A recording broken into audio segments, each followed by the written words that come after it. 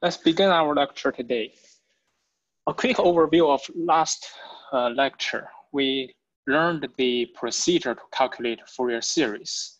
For a special signal like this one, which is a combination of cosine and sine signals, it is not very hard to calculate Fourier series. We just apply the Euler's formula and directly write x as the combination of some imaginary exponentials.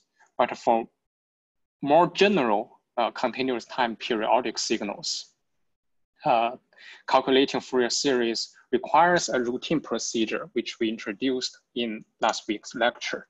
The derivation of this procedure is based on an important property of this family of imaginary exponential signals, e to the power jk omega 0t. So basically, if we take two member signals from this family, one indexed by integer k, one indexed by integer n, the first term times the conjugated second term, take the integral. If k and n are the same integer, then this integral equals 1. Otherwise, it equals 0. So applying this property, we can prove, we can derive the expression of AK in the Fourier series. So we have this three-step procedure to calculate Fourier series. The first step is to identify the fundamental period and fundamental frequency of a given periodic signal x of t. Then the step 2 is to calculate Fourier series coefficients AK using this expression that we derived above. And then the representation of xt as Fourier series is just the definition we gave at the beginning of this lecture. And I would like to emphasize that when calculating AK, what follows xt is exponential minus jk omega 0t. But when finally we express Fourier series, what follows AK is exponential plus jk omega 0t. So don't made a mistake with this signs. Okay. We went through the first example for Fourier series, and this lecture we will look at more examples. So this is another example. It is called a sawtooth waveform. Looks like sawtooth. When we write Fourier series, an important step in the procedure is to calculate an integral within a period within a region with length t. And we have the freedom to choose that region, but usually we choose that region that is most convenient to us. In this example, if we want to choose the region, there are different options. One is from minus pi to pi, but on this region, x of t has two segments that are discontinuous. So for each of these two segments, there is a different expression. It will make the calculation of the integral a little bit complicated. That's why we don't like to choose that region. Instead, we want to choose the region from 0 to t, where t here represents the fundamental period of x of t. Because in that region, x of t is a single segment that has a unified expression. So now let me give you 2 minutes. First, write the expression of xt in this region from 0 to capital T, and then try to proceed with the integral. And we will look at this example together after 2 minutes. Yes, the plan is to have a test next Friday. So I will elaborate more about this test in Friday or next Wednesday lecture.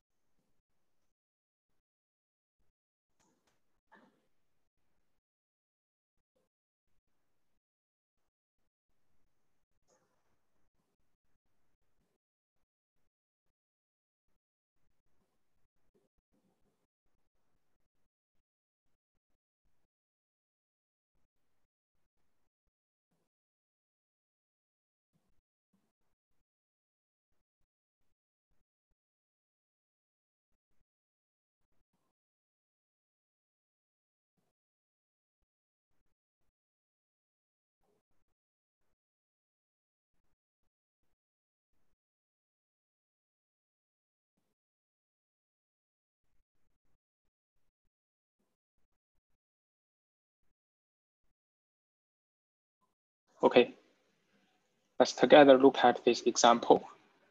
Always the first step is to identify the fundamental period, capital T. In this case, capital T equals 2 pi. And because it's just the length of a single tooth in this sawtooth waveform. And then fundamental frequency omega 0 is 2 pi divided by capital T, which is 2 pi divided by 2 pi, T equals 1. Expression of xt in a single period. So we look at the region from 0 to 2 pi. The slope of this straight segment is -1/2. So it's decreasing, so don't forget the minus sign. And then the intercept is pi divided by 2, which can be seen from the horizontal axis. We can also check it by making t equal pi. In that case, t equal pi, x pi equals 0.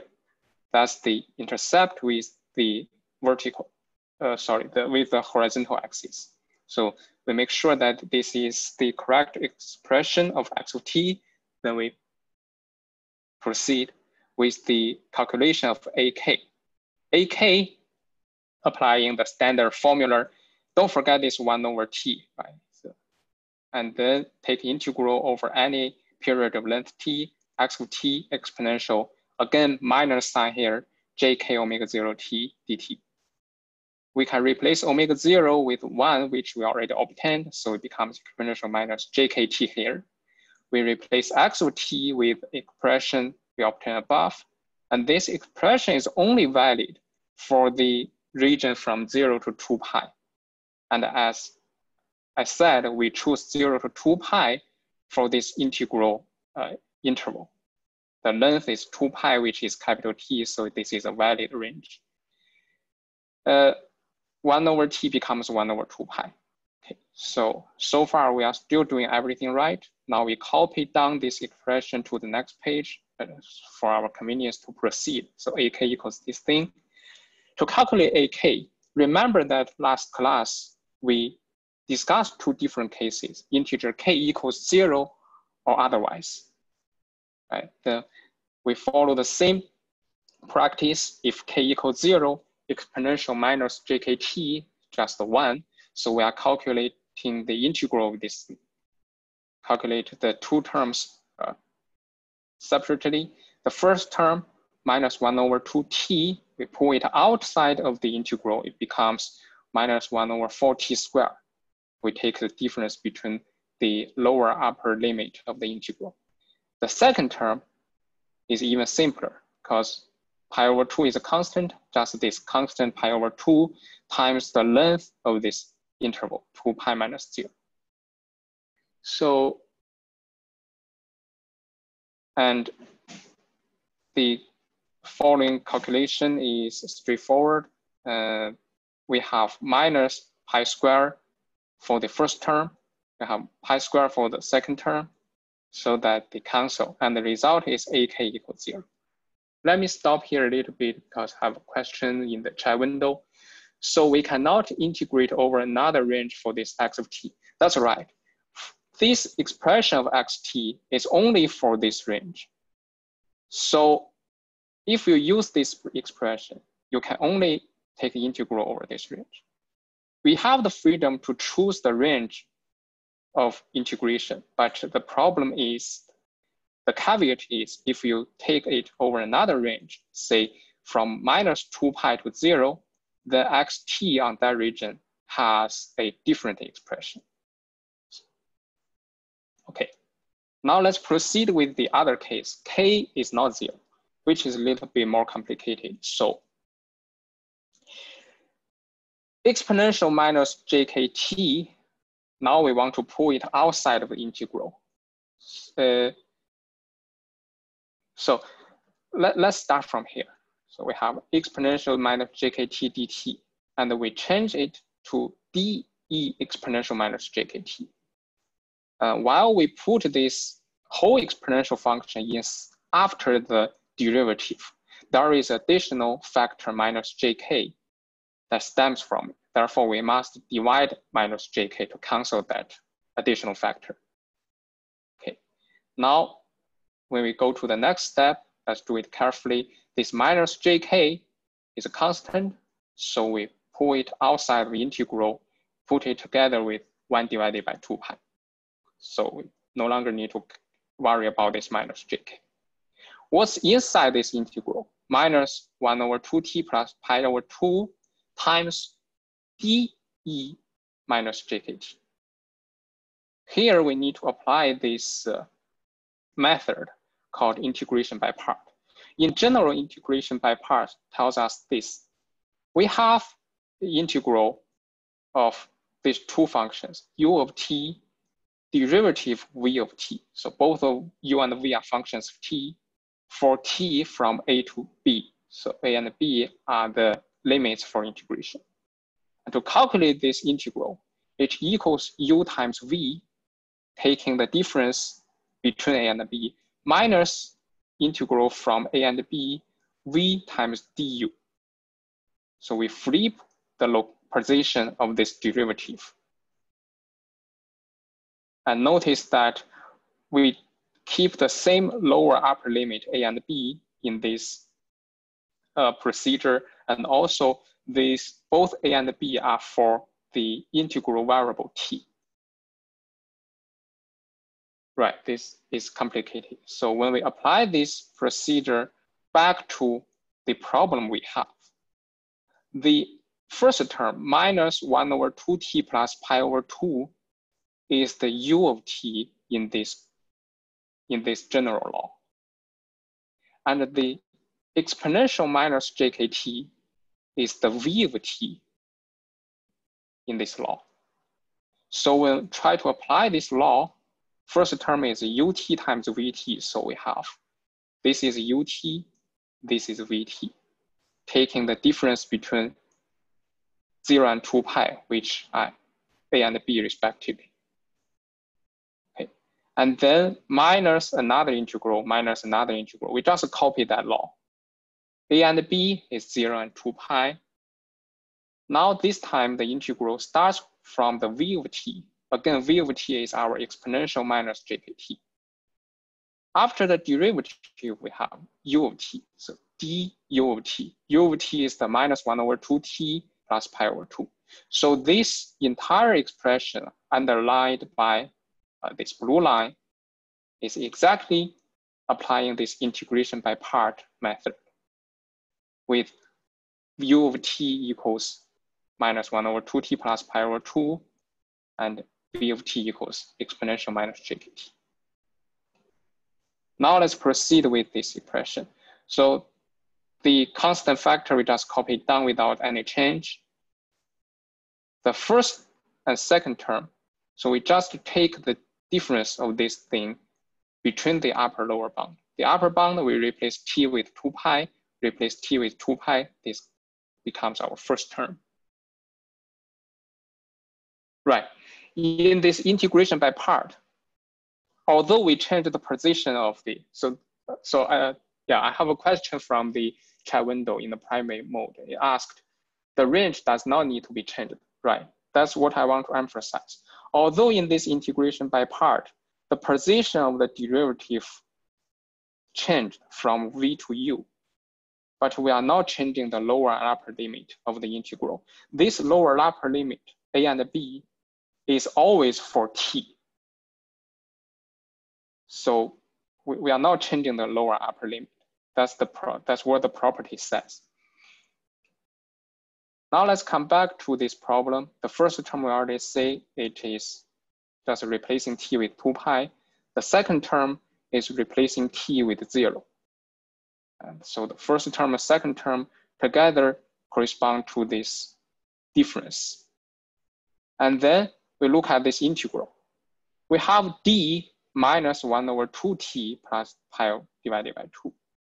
And we can change it to dt, but this factor minus 1 over 2 need to be taken care of. So we pull it outside of the integral. And the rest of the integral does not change, just copy it down, 0 to 2 pi exponential minus jkt. So far, everything is still on track, and let's continue. the constant factor doesn't change, what is the first term? The first term and second term, they have exponential minus jk pi, exponential minus jk0. So as I wrote here with this red color, exponential minus jk0 is just 1 because it's e to the power 0. Exponential minus jk2 pi is also 1 because intuitively, if we change the angle of a complex number by any multiples of 2 pi on the real and imaginary plane, it's just like a vector rotating around the origin for several whole circles. It will come back to the original vector. So it doesn't change the value of this exponential. So it's also equals 1. So both these two terms underlined with the red line are 1. So that's why the first term was inside the brackets are minus pi over 2. The second term was inside the brackets is pi over 2. So we have minus pi over 2, minus pi over 2. These are the first two terms. And then for the third term, we have minus 1 over 2, so which becomes plus 1 over 2. This is the constant outside of integral. Inside the integral, again, when we pull this exponential minus jkt outside the integral sign, there is the additional factor minus jk, which needs to be divided on the new denominator. For exponential jkt, we take its difference between 0 and 2 pi. So this is where we are now. I have a lot of questions in the chat window. They are all in the private mode. Actually, I suggest you ask maybe in public mode so that everyone can see the questions. Okay, why exponential jk2 pi equals 1? I already explained that. So any exponential j times any multiple of 2 pi equals 1 because it's just the angle that rotates over the origin for whole circles. Why the boundary isn't changed when dt changes to, right? So when we, in this case, when we change from dt to de minus jkt, but when we write this lower upper limit, they still correspond to t. Well, that's just the law of this integration by part. And we know that other times when we change the integral variable, we need to change the lower and upper limit of integral to the corresponding variable. But that's not the case for this integration by part. This integration by part, or you can understand this integration by part in the following way. A to b u of t v prime t dt equals ut vt ab minus integral ab vt u prime t dt, where the v prime t is the derivative of vt, u prime t is the derivative of ut. So that's an equivalent representation of this integration by part, but all represented in terms of variable t. So they are the same thing. Here I'm just writing it in a compact form, but remember that when I say d of v of t, we are really looking at the change of t, not the change of v in the integral limit.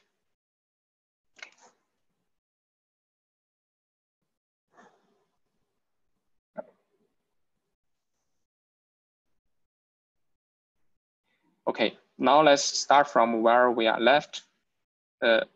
Minus 1 over 2jk pi. So we combine the first two terms, minus pi, 1 over 2. So this is the difference between the upper lower limit, which is 0 because both terms are 1. So we cancel the minus pi on both denominator and numerator. 1 over 2jk is the result. To summarize, ak equals 0 when k equals 0. ak is 1 over 2jk when k is not 0. So we put the conclusion on this page. AK, this is what we calculated above. The Fourier series x of t, infinite sum, this AK, we obtain above, exponential jkt, because we already replaced omega 0 with this actual value, omega 0 equals 1. This is the Fourier series for this signal. Okay.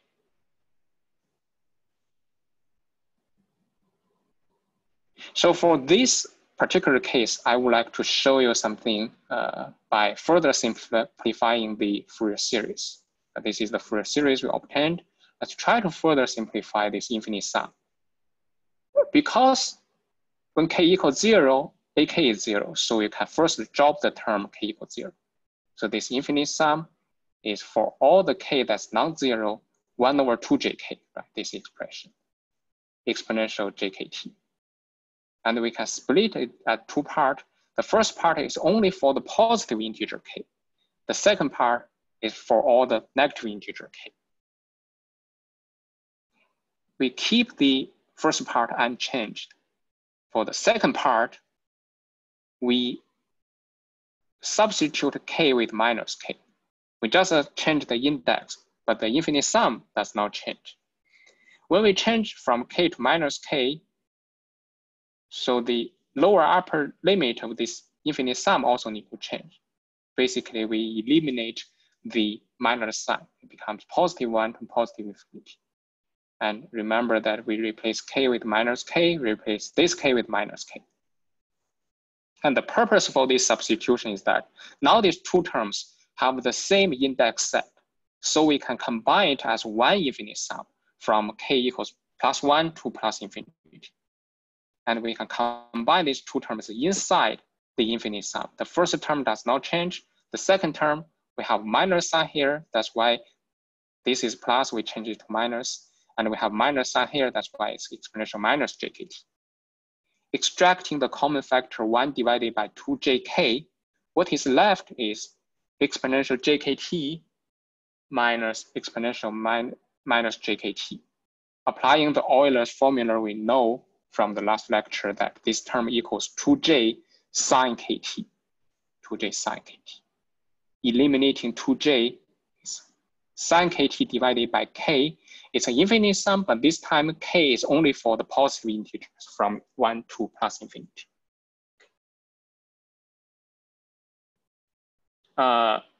No, this further simplification is not required every time for your homework exercise. So in other words, for your homework exam, this result is good enough. But the purpose here, I do the further simplification. So a simplified Fourier series x of t from 1 to infinity sine kt plus k, which is very concise, because I will use this to show some interesting phenomena too. Let's look at this web page. I provide the link here. So this web page basically shows the waveform of sine nx divided by n. It uses a different notation from ours, right? We have kt, but it has nx. So n is our k, x is our t. This is the horizontal axis, is the x-axis. If you look at this waveform for each individual n, so in our slide for each individual k, when n equals 1, is the standard sinusoidal signal, sine x. It has fundamental period 2 pi, as you can see, it ranges from minus pi, minus 3.14 to pi.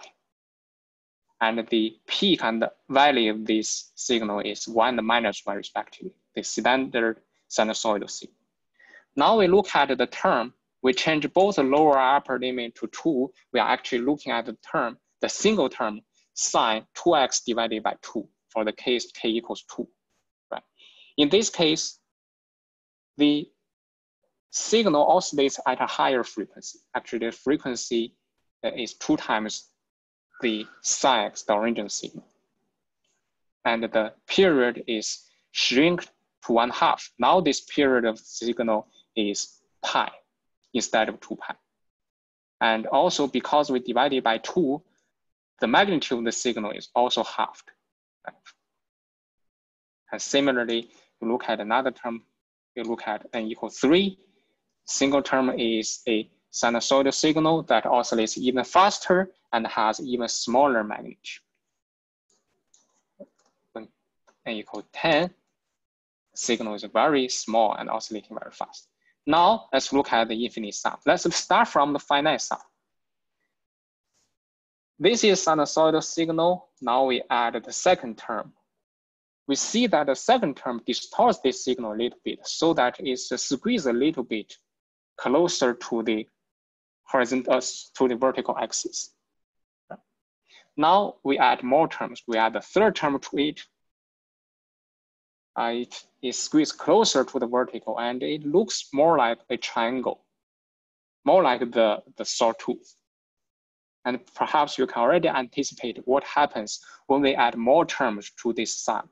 So this is still finite sum, but it incorporates more and more terms in the Fourier series. Every time we add one more item, sin kx divided by k with larger k, this additional term is fine touching this landscape so that it looks more and more similar to the sawtooth. Now this is for the finite sum with 10 terms.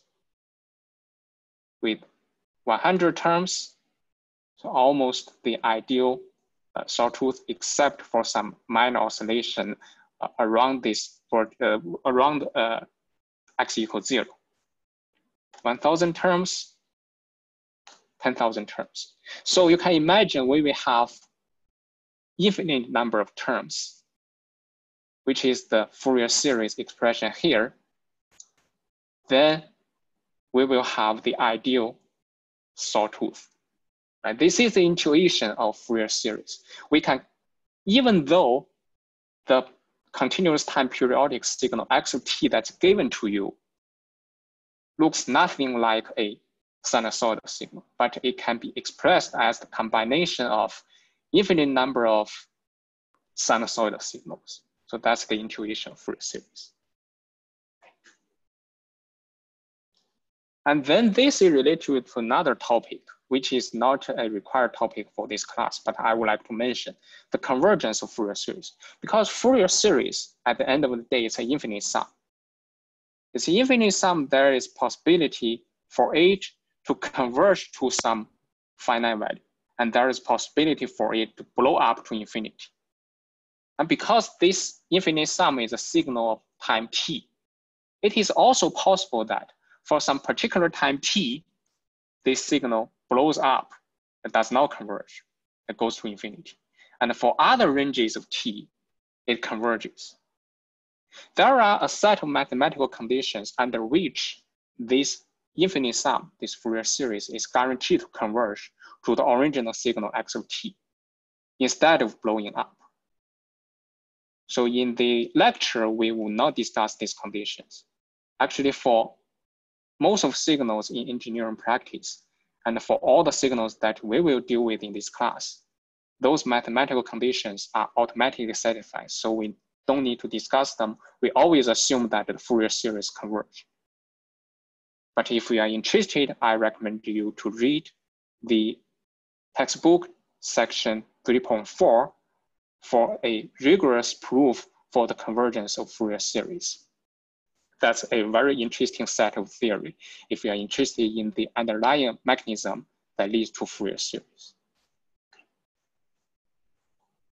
So now let's skip this topic.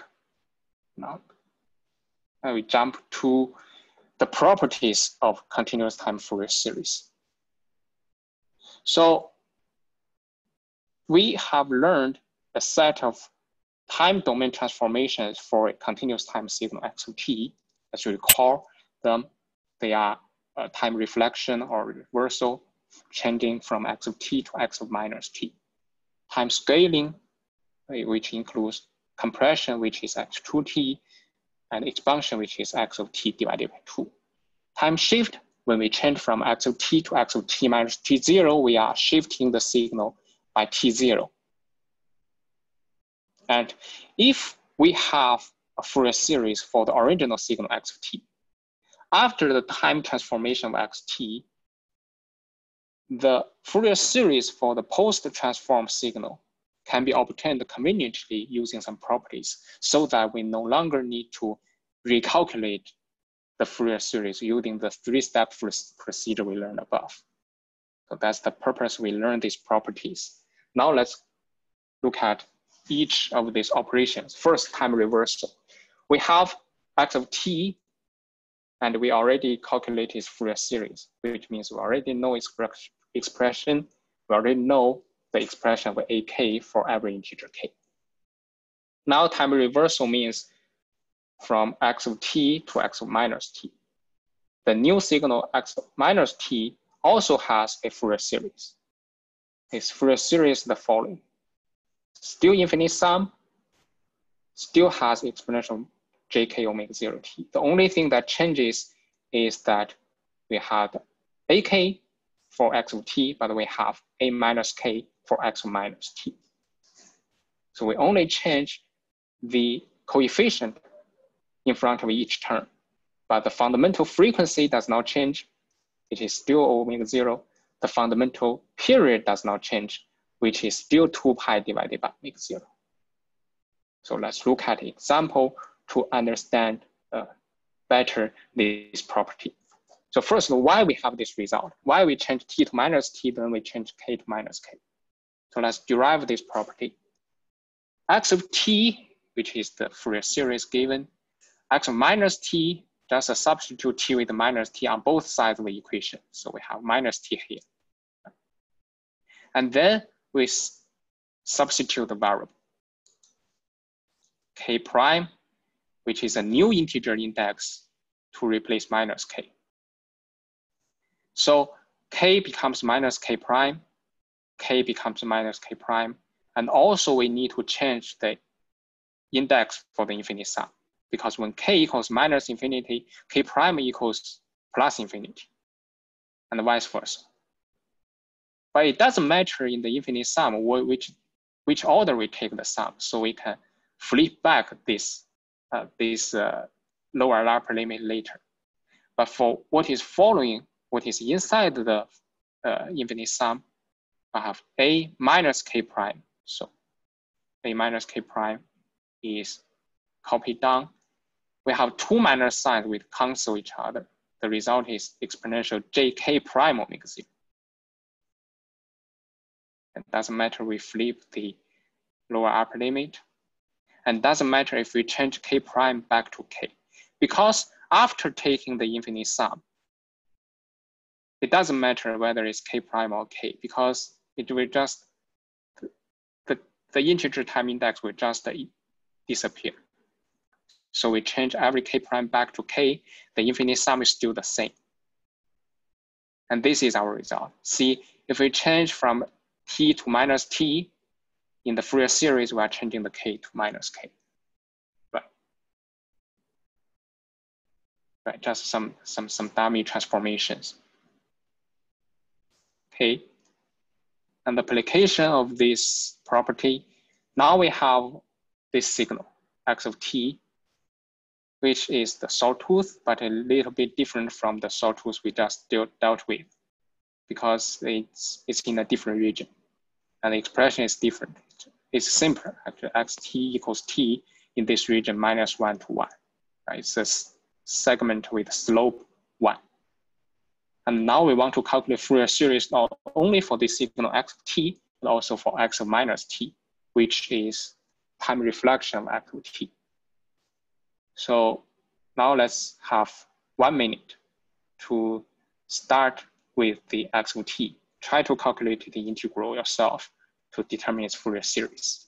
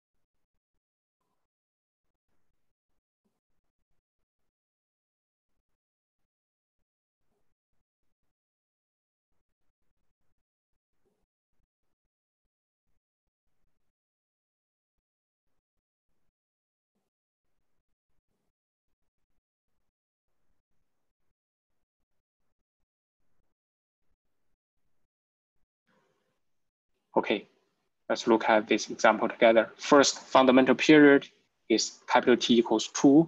Fundamental frequency, omega 0, 2 pi divided by 2, which is pi. Calculating the integral, so we are looking at 1 over t, which is 1 over 2. Integral over length t, now we choose this period from -1 to 1, because on this period, the expression of xt is simple, just t, exponential minus jk omega 0 t, which is exponential minus jk pi t, because omega 0 equals pi. And to calculate this integral, we have two cases to discuss. One is k equals 0. When k equals 0, exponential term just becomes 1. So 1 over 2 from -1 to 1, t dt, which is 1 over 4t squared, taking the difference. And both upper and lower term has the same value, so the result is 0. For k non-zero, again, let's go through this painful integration by part process. Okay, so first we change the exponential jk omega 0 t dt to d exponential minus jk pi t, omega 0 equals pi. And there is additional term minus jk pi that need to be taken care of. So we merge it together with the 1/2. Originally it's 1/2. Now it's 1 divided by minus 2 jk pi, because taking care of this additional term. Now what's inside? Again, t and exponential minus jk pi t are two functions. We apply integration by part on these two functions. So te minus jk pi t, taking the difference of lower upper limit. The second term is integral.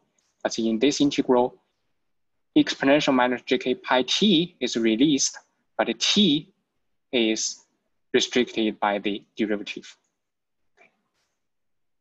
Now copy everything down. The first and second term just replace t with 1 and -1 respectively. So nothing mysterious. The third term, again, we want to calculate this integral. We extract this exponential term outside of integral sign. And there is additional minus jk pi that will be taken care of on the denominator. And we wrap up a little bit. The first term, the second term, just copy down with a little bit of a simplification. And the integral, so minus sign, so they have plus sign. And the upper bound minus lower bound. Okay.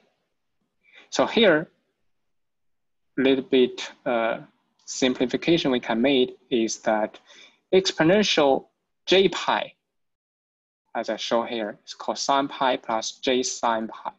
Cosine pi is -1, sine pi is 0, so equals -1. So exponential jk pi is -1 to the power k. So we can change exponential jk pi to -1 to the power k.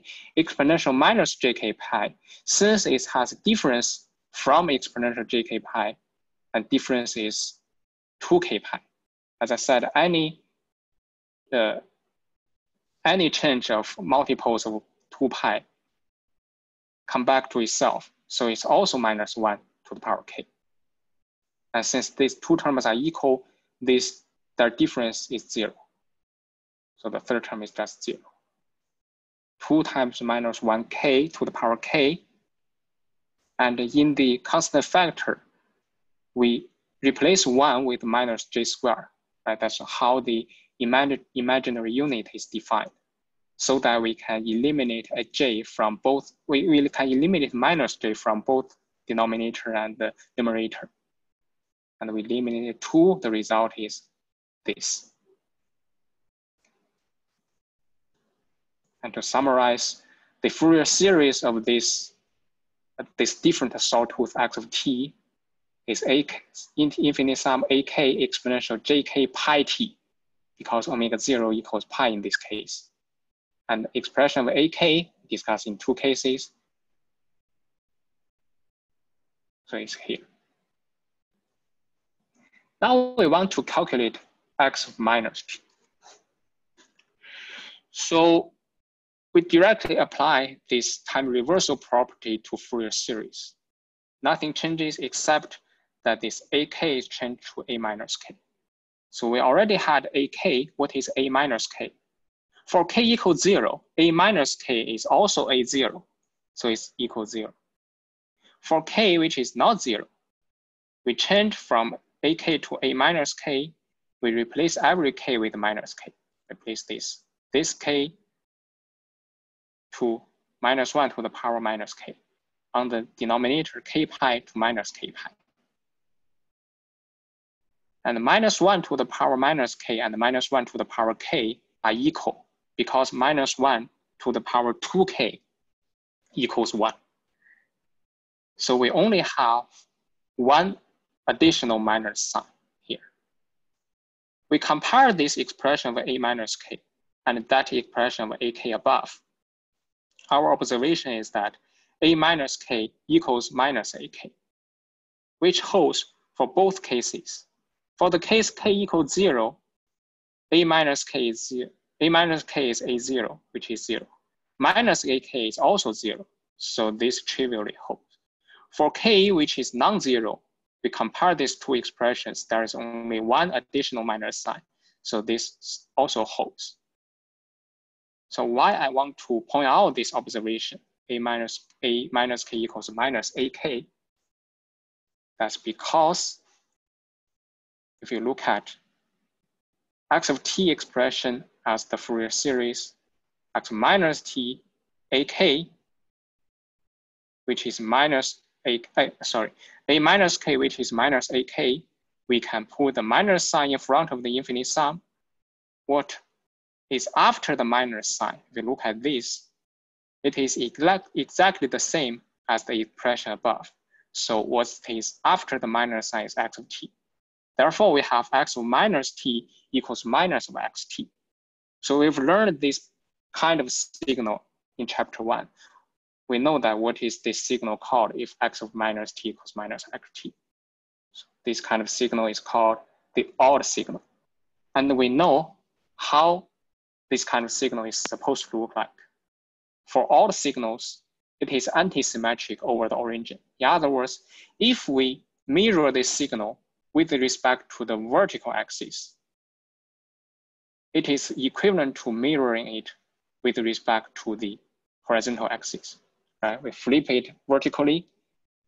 At the same time, it flips horizontally. This is odd signal. And this xt here in this example is exactly an odd signal. That explains why we apply this time reversal law to the Fourier series. We obtain a minus k, it is minus ak. Okay. Let's have a break here. Come back at 12:30, 12:31. And during the break, I try to address some of the questions in the first part of the lecture.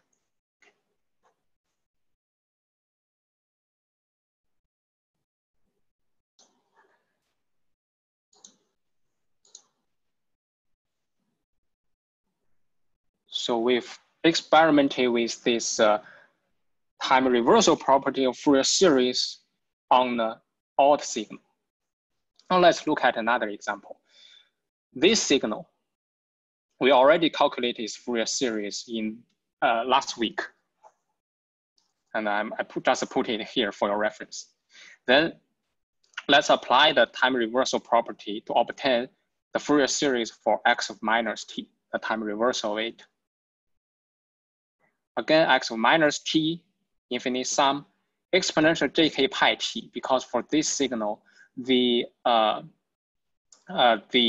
fundamental period is capital T. Sorry, am I writing it? Okay, so I made a typo here. This should be k 2 pi divided by t, right? So because for this signal, fundamental period is t, fundamental frequency is 2 pi divided by t. I will correct the slide later. But let's focus on the coefficient a minus k.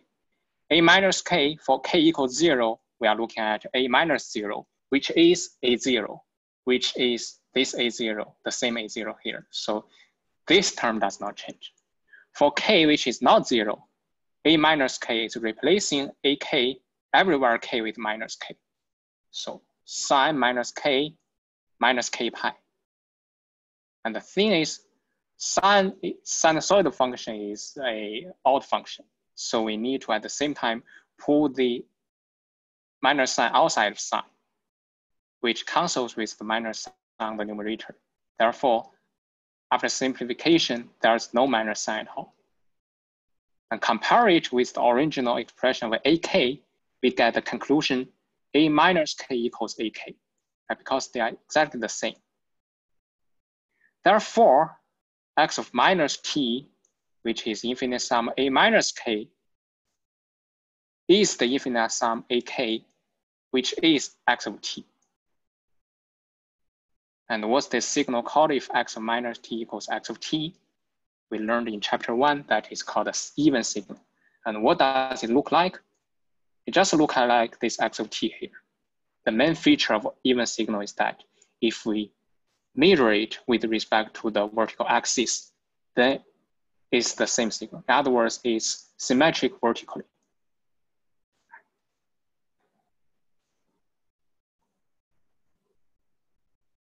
Now let's move to the next property of Fourier series, the time shifting property. Again, we are given a signal we calculate its Fourier series, ak exponential jk omega 0 t. And if we shift the signal x of t by t0, so here t0 can be positive, negative, or even 0. When t0 is positive, we are shifting the signal to the right. T0 is negative, we are shifting it to the left. But regardless of the direction of this shift, we always have this new expression. Exponential jk omega 0 t does not change. What changes is the Fourier series coefficient. It changes from ak to ak times additional factor. This factor is exponential minus jk omega 0 t0, where this t0 is the same as the amount that x of t shifts. I didn't show the derivation of this property because I believe it is quite obvious. Because if we replace t with t minus t0, we replace this t on the right-hand side with t minus t0. And we split the exponent. We have exponential jk omega 0 t times exponential minus jk omega 0 t0. And in this expression, we just combine ak and exponential minus jk omega 0 t0 together, so that this blue colored part is the new coefficient. The base of this function does not change, so that the new signal after time shift still has the same fundamental frequency, which is omega 0, and the same fundamental period, which is 2 pi divided by omega 0 as the original signal, which is understandable because when we shift the signal over time, we are not changing the fundamental, we are not changing the pattern that signal changes. In other words, we are not changing its fundamental frequency on the fundamental period.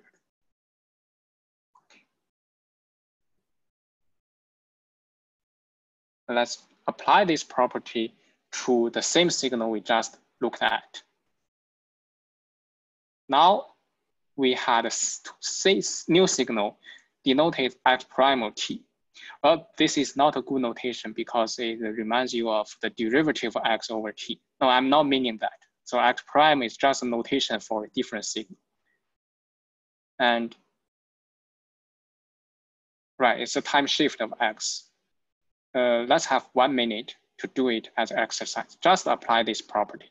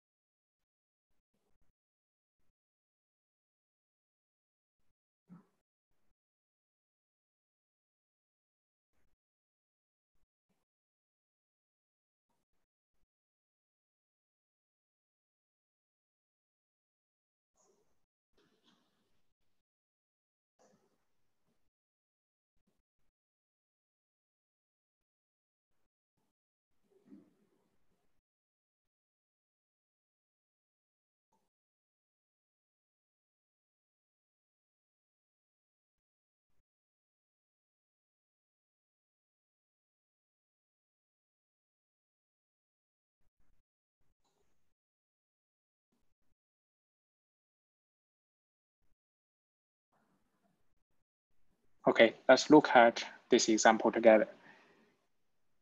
So x of t plotted above, x prime t, the new signal plotted below. Our observation is that x prime of t is the time shift x of t by t divided by 2. Originally centered at 0, now it's t centered at t divided by 2.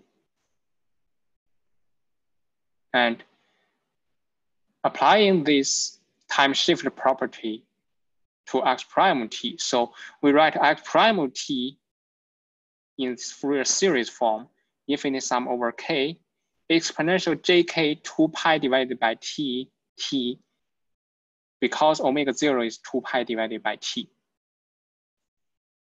Now the Fourier series coefficient is ak prime, so we use this prime to emphasize that it might be different from ak.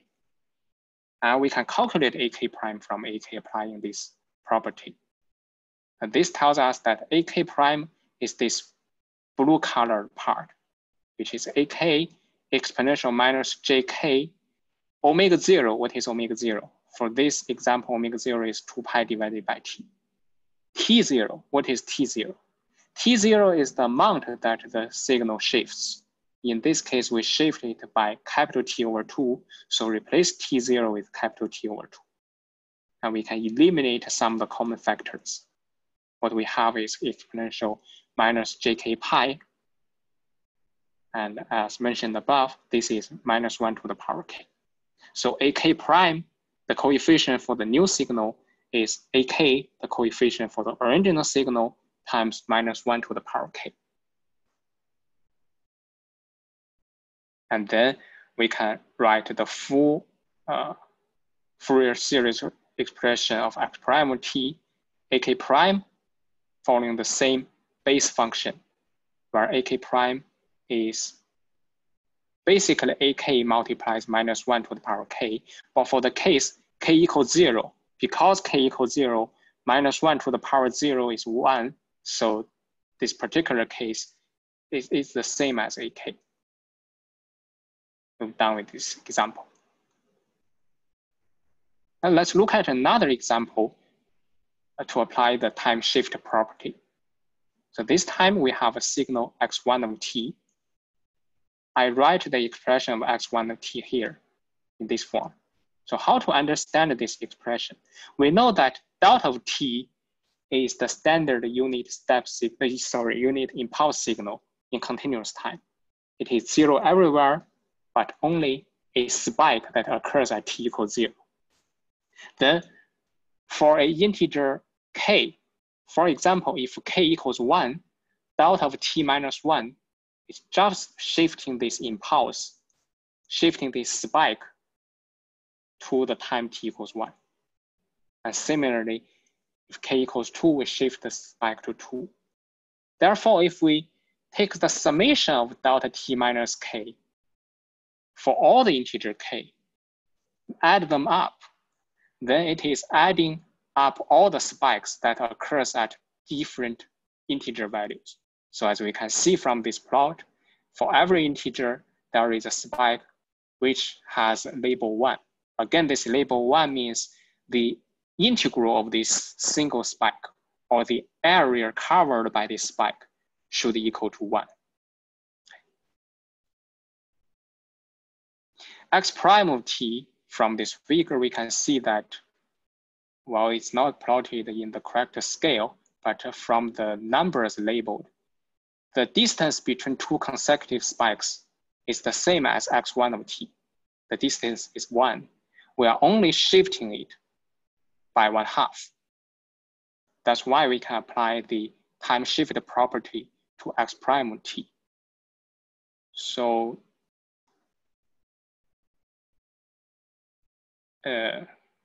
before we proceed, let me give you 2 minutes to think about how to calculate the Fourier series of x1 of t, as we are dealing with the very special unit impulse signal.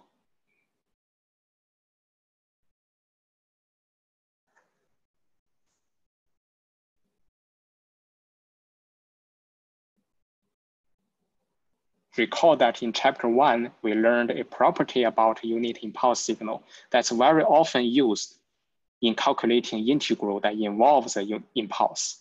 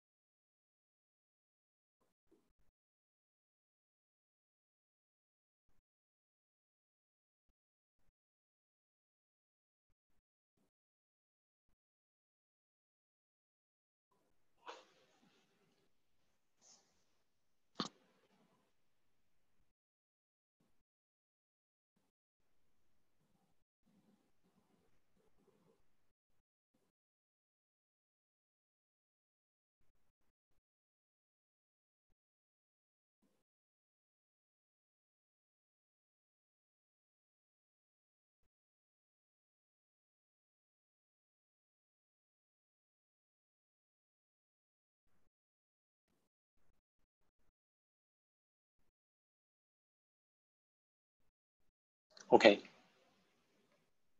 To calculate the Fourier series for this series of impulse, again, we follow the standard procedure. The fundamental period, capital T, is 1 because that's the distance between every two impulses. Fundamental frequency, 2 pi divided by 1, which is 2 pi. Okay. Calculating the Fourier series coefficients, AK. So don't forget it's 1 over t, which is 1 over 1. That doesn't matter. Taking the integral over any range whose length is t. So how to select that range? We select the range as -1/2 to 1/2. So from this figure, it's about this point to this point. And the purpose for such selection, the reason for such selection is that this region contains completely contains one impulse. That will be convenient for our calculation of the integral. Inside this region, x1 of t is the impulse that occurs at t equals 0. So inside that region, x1 of t becomes delta of t itself, because delta of t is the standard impulse that occurs at 0.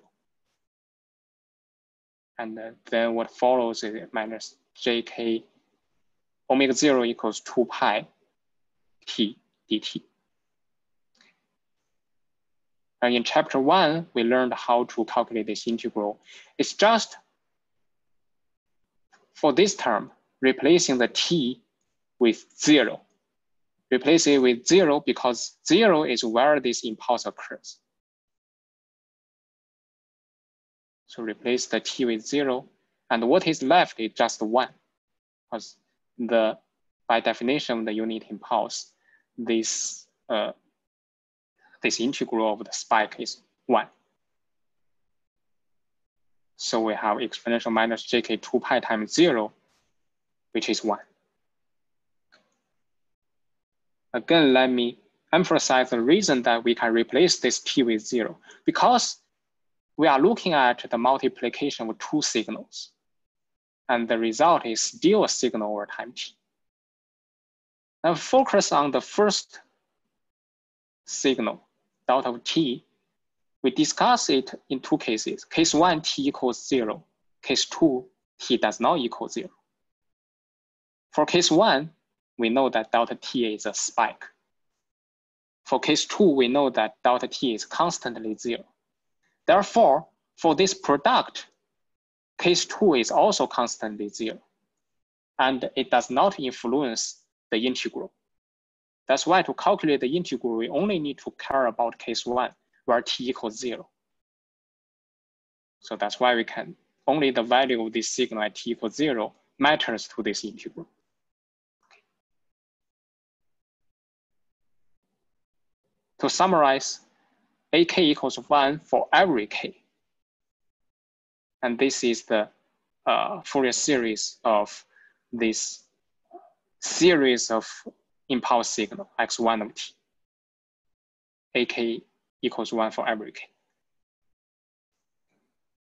Now let's calculate the Fourier series for x prime of t. Observation, as we said above, is the time shift of x1 by 1/2. Then we can apply the time shifting property. X prime of t is the Fourier series, is the infinite sum of ak prime exponential jk 2 pi t. So ak prime denotes the new Fourier series coefficients. Its relationship with the original coefficients ak is that there is additional factor minus jk omega 0 t0. ak we calculated above. ak equals 1 for every k. Right? This is the result we just obtained. What is omega 0? Omega 0 equals 2 pi, which we calculated at the beginning and I copy here. So omega 0 is 2 pi. What is t0? T0 is the amount that the signal shifts. In this case, the signal shifts by 1/2, so it's 1/2. And simplifying a little bit, we have minus 1 to the power k. Now we can also validate the result by direct calculation of ak prime. To calculate ak prime, we apply the standard formula, 1 over capital T equals 1. So this time we are taking the integral of a range of length t, a range of length 1. Because of this pattern of x prime t, we select the range to be from 0 to 1, from 0 to 1. Because this range again completely contains a single impulse. And in this range, the signal is the impulse that occurs at 1/2. So its expression should be delta of t minus 1/2.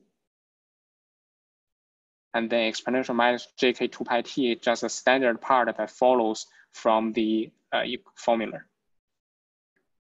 And to calculate this integral, again, it is equal to replacing the t in this part with 1/2, right? Replacing the t with 1/2. And what follows is just 1.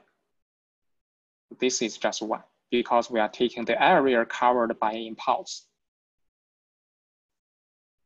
And what's left is only the first part. The first part, again, exponential minus jk minus 1 to the power k.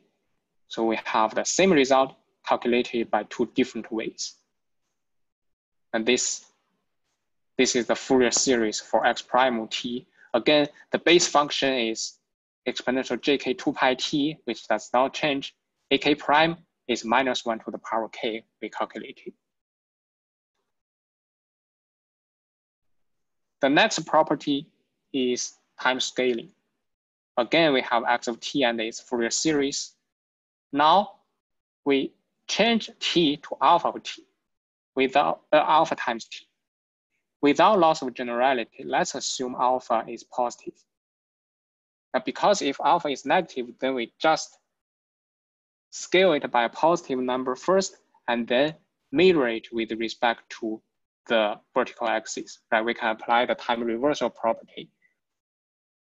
So when alpha is positive, and then straightforward to replace t with alpha t.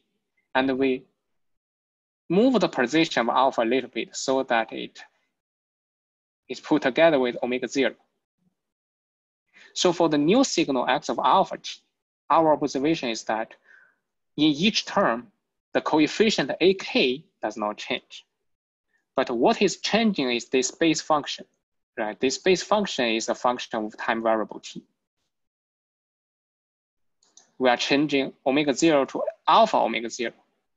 So effectively, we are changing the fundamental frequency of this signal from omega 0 to alpha omega 0. In other words, we are changing the fundamental period from capital T to T divided by alpha. That is because omega 0 times T is 2 pi. And the multiplication of fundamental frequency and period is always 2 pi. Now we apply this property with a signal we've done above. The same signal, Fourier series we've calculated, result put aside. Now write the Fourier series of x prime of t. So x prime of t, let's look at its pattern. I try to align this horizontal axis. So this is still capital T, this is still 0, but originally this signal is from minus T1 to T1. Now it is broadened from minus 2T1 to 2T1. And also changing is that originally every capital T there is a step. But now the distance between two steps are further. They are changed to 2 capital T. So it's exactly an expansion or a stretching of the original signal. We can apply the time scaling property of the Fourier series. So let me flip back to this page to remind you of this property. Now, while looking at this example, 1 minute, let's try to write out the Fourier series.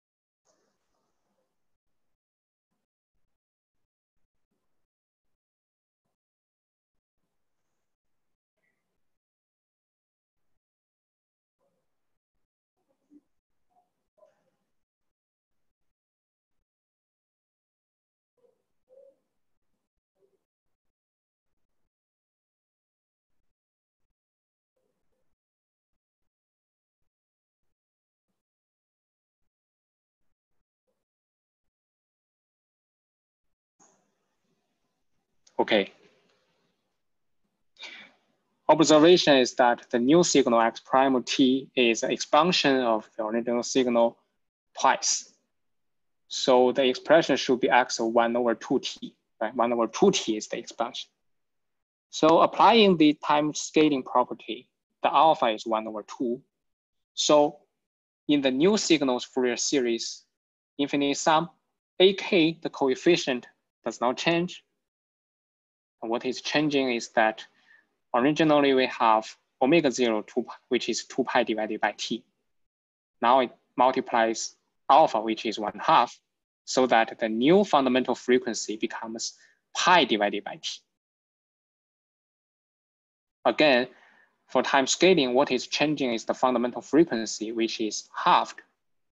And the fundamental period correspondingly is twice the original fundamental period, which is observable from these two figures, right? Original fundamental period is t, the new fundamental period is 2t. So fundamental period is twice, fundamental frequency is 1/2 of original. Now let's come to the last property we will learn in this class, which is the linearity of Fourier series. So we have two signals, each expressed in terms of its Fourier series. So, okay, let me stop here a little bit. The question why AK is the same. It's just because, well, when we derive this property, right, we change t to alpha t, and this alpha only appears in this function. It doesn't affect AK. But we didn't move alpha together with the coefficient because it is with this base function t. So the variable t is here.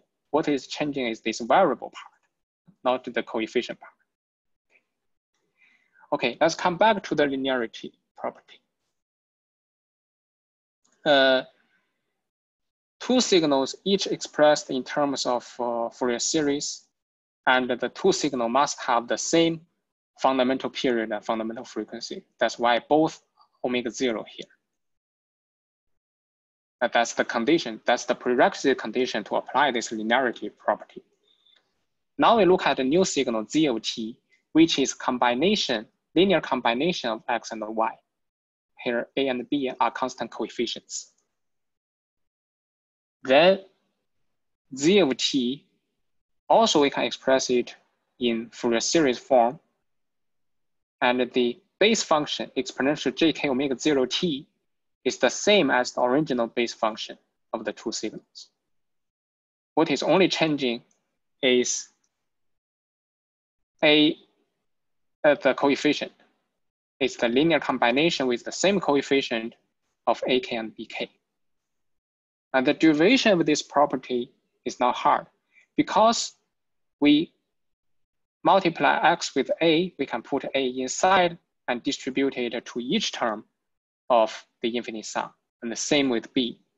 And when we add these two terms, because they have the same index set, we can combine every pair of term that has the same k.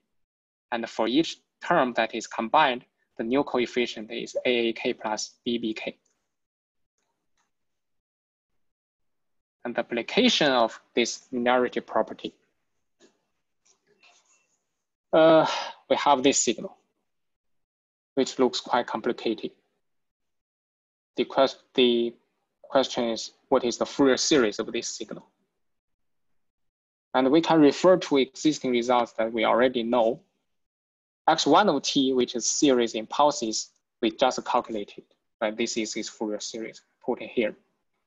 X prime of t, a signal that we dealt with, right, the result we also know is put here. Then what is the Fourier series x prime of t, which, well, here I use x prime t here, x prime t, but I should change to a different notation. But the main idea is that we can split this signal as the combination of these two signals. So what is its Fourier series? For this example, let's just go through it together. this x prime of t is x1 of t plus 2 x2 of t. So I should denote this signal by x2 of t. And x2 of t is this square waveforms that occurs at 1/2, 1 plus 1/2, and so on.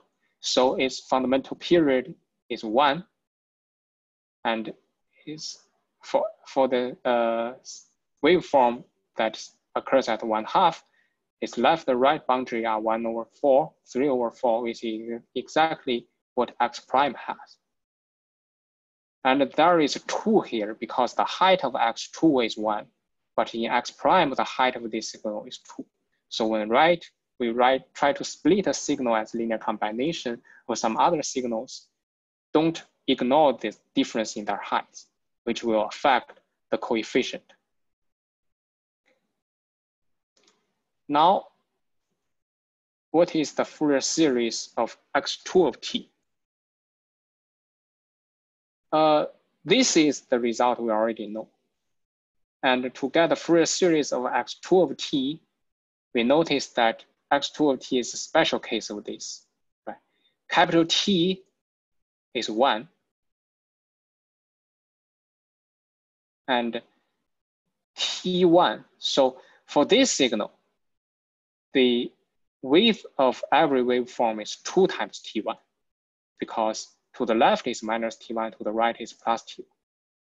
And for this signal, to the left, it is minus 1/4. To the right is plus 1/4. So T1 equals 1/4. Therefore, we can just replace capital T and T1 in this general result with their special cases, capital T equals 1, T1 equals 1/4, and we get a result. So for x2 of t, its Fourier series is we denoted by bk, but the result is just replacing this T1 capital T with these values. And we get the Fourier series for it. Now applying the linearity property, x prime of t, the new signal, we can express it as ck exponential jk 2 pi t. So here this is omega 0 equals 2 pi because the fundamental period is 1 from this signal. And the fundamental period is the same for all the component signals. For all these signals, fundamental period is 1. Therefore, fundamental frequency is 2 pi divided by 1, which is 2 pi. That's why it is 2 pi here. And the coefficient ck, applying the linearity property, is ak plus 2bk. Don't forget this 2 plus 2bk. ak, we've calculated from another example previously given here. It is 1 for every k. bk has this expression, which we obtained from last page. So to get ak plus 2bk, we need to discuss in 2 cases. For k equals 0, we have 1 plus 2 times 1/2, which is 2. For k, which is not 0, we have 1 plus 2 times this thing, which is 1 plus 2 times this thing. And this is the expression for the new coefficient ck. A little bit involved to change among all these different notations, but the main idea is that whatever linear combination the signal is, the Fourier series just has the same linear combination for their corresponding coefficients. And the prerequisite condition, let me emphasize, is that all the signals, both the signal x prime of t and the component signal x1 and x2, should have the same fundamental frequency and period. Only in that condition we can write it in the uniform exponential jk omega 0 t. Can we simplify exponential jk pi? Well,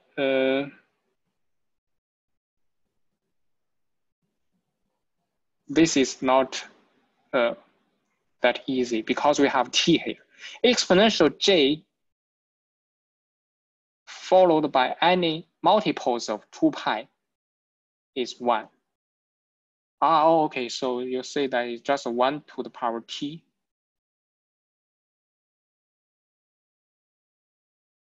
One to the power t, okay, which is 1 for any. Okay, yeah. That's a trivial case. We can simplify it. Sorry.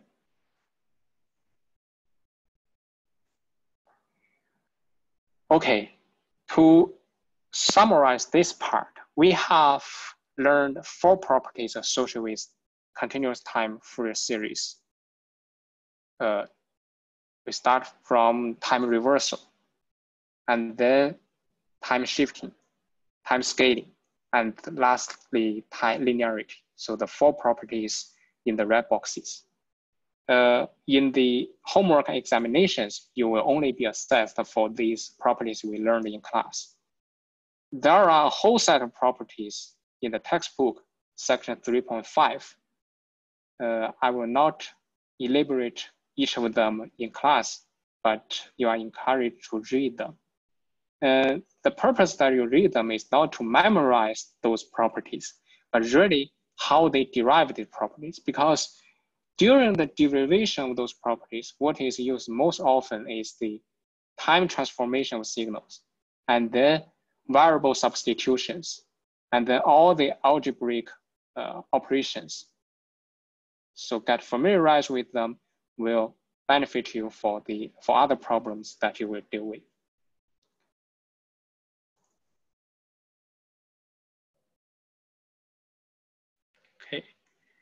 Okay. Let me proceed with the next thing that we will learn, and we will continue to learn this on the Friday lecture. After the class, I will try to handle all the questions remaining in the chat window. So we've learned the derivation of Fourier series, and don't forget why we want to learn Fourier series at the beginning, because it is used as a convenient method to decide the response of an LTI system, right?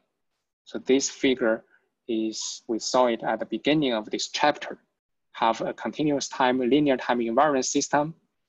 Its input signal, we say that if it is periodic, then practically we can always express it as Fourier series. And written in Fourier series, the output signal or the response of this system has a similar format, has the same format with the input signal. It's also the infinite sum. AK does not change. Exponential JK omega 0t does not change. And there is additional term H JK omega 0, which is a function of K's omega 0 itself. Here I put a note here. On the slide page 14, what we had here is omega K. But for Fourier series, for periodic signal whose fundamental frequency is omega 0, we can replace that omega K in a more specific form, K omega 0.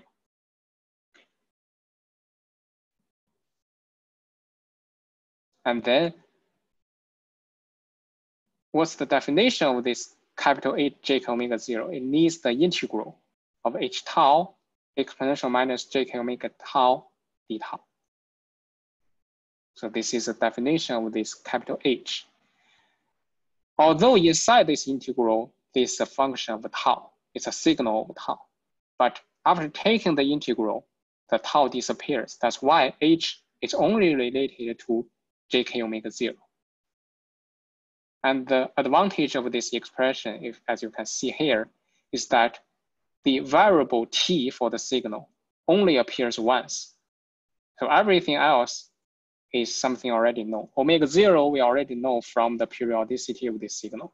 K is a fixed index set, just arranging all the integers.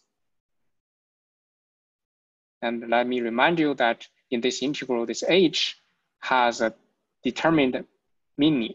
It is a unit impulse response of the LTI system, which is an inherent property of the system, and is often given to you when the system is specified.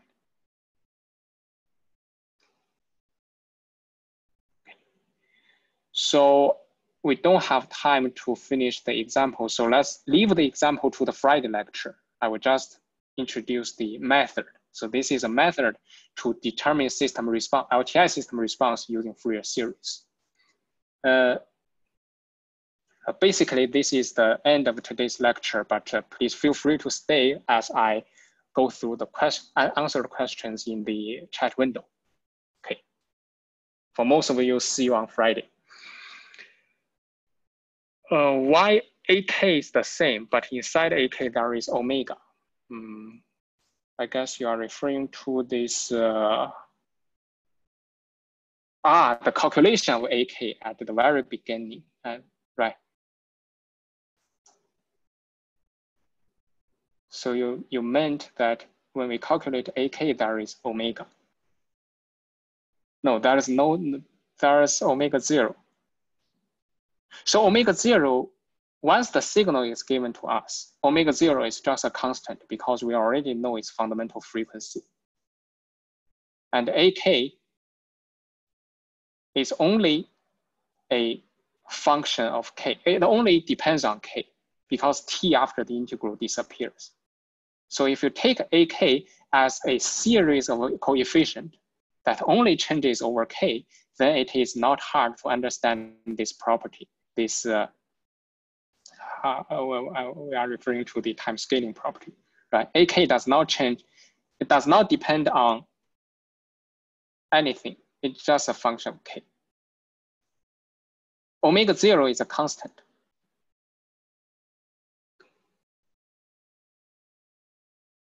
It depends on omega 0, but since omega 0 is already constant, we don't need to write explicitly its dependence on the constant.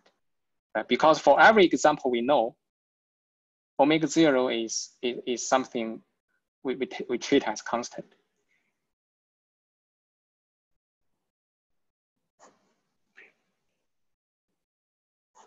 Time scaling changed the omega. Yes. Time scaling changed the omega 0. But AK is still the same value. So I see your point. I finally see your point. So the reason that AK does not change, let's start from this one. This one we know that it is correct. AK, so we change T with additional alpha. We change this T with additional alpha. So we have omega 0 alpha, we have alpha omega 0. So every substitution is precise and accurate and exact. We didn't touch the AK here, which means even if we change the fundamental frequency of this signal, but AK is still calculated using the original omega 0, right? AK is calculated from x of t. Is that what we want to ask? So AK is calculated using the original omega 0, but the same AK just follow. So perhaps you can validate that using one example. Yes, you see my point. Okay, good.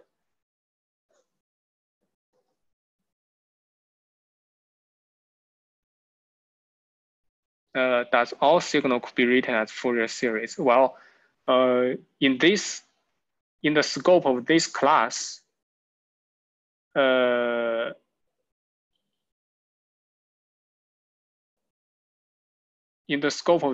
all the periodic signals you see can be converted to Fourier series.